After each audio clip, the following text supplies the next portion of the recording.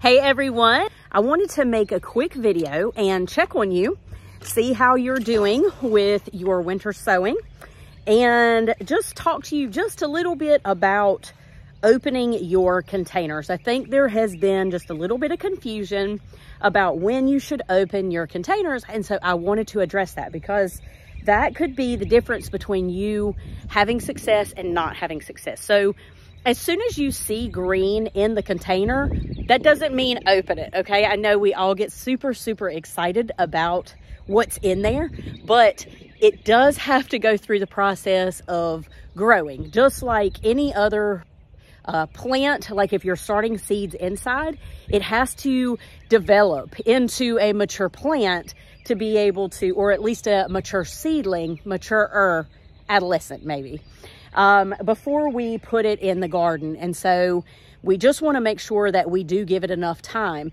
So the rule of thumb is after your last frost, you want to watch the weather. Make sure that you don't have any really cold nights. I always look to see, do we have 50-degree nights that are going to happen in the next 10 days? And if we don't, after my last frost, which would be, for me, I always look at April 15th. And if there are no freezing temperatures and it looks like it's going to be pretty warm, I will go ahead and really start thinking about planting. We want to just wait for that soil to warm. So I just hope that clears it up for you. Don't open the container until you are closer to past your last frost, first of all.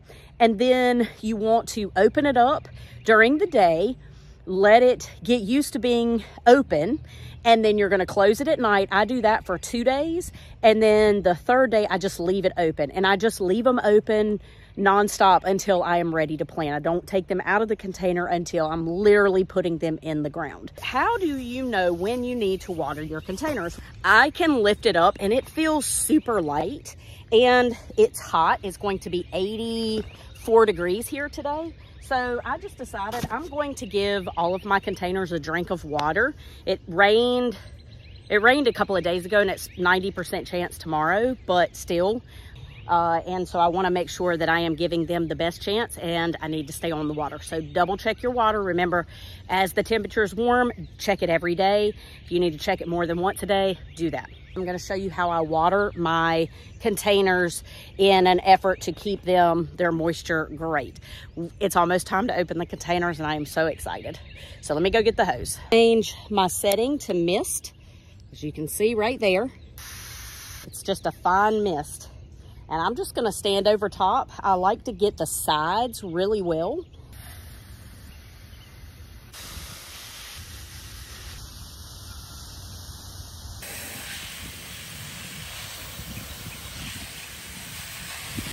Okay, done and done.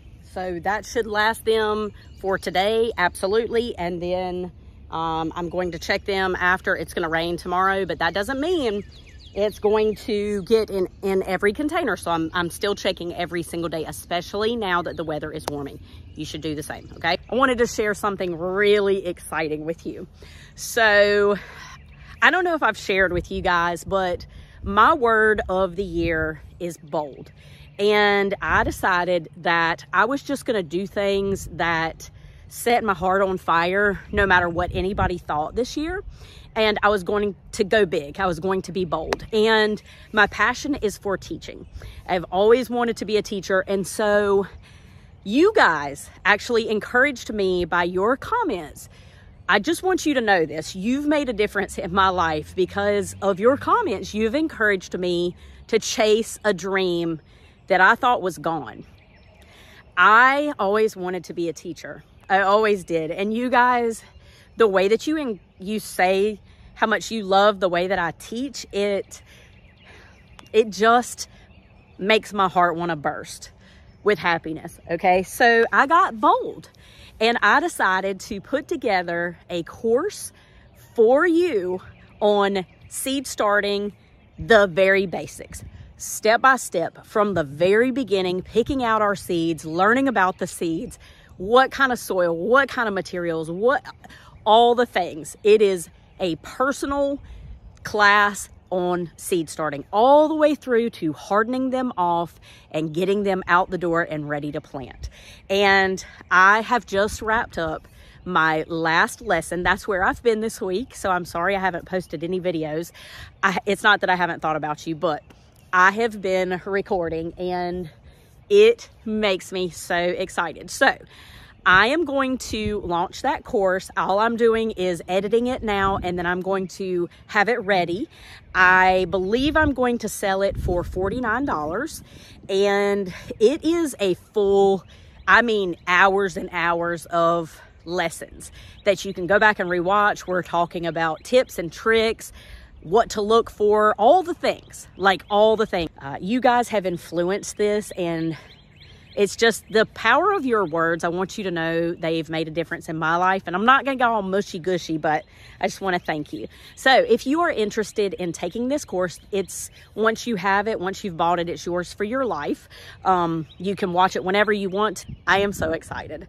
Anyway, I wanted to make sure you are not opening your containers ahead of time with the winter sowing. I also wanted to tell you about my seed starting workshop or boot camp or course, whatever you want to call it. And then I also am putting together, I have so many ideas. I'm putting together a whole bunch of courses and our community. Been doing some research, and I am so excited that we are going to get to do this, and we get to hang out more and talk about the things. And I hope you will consider joining that as well. That will be, I'm hoping, in the next week or two. Okay. So I want you all to know how much I appreciate you, and I hope you have a chance to go out, get your hands dirty, go play in the garden, plan your garden. Hint, hint, that's going to be a course, planning your garden.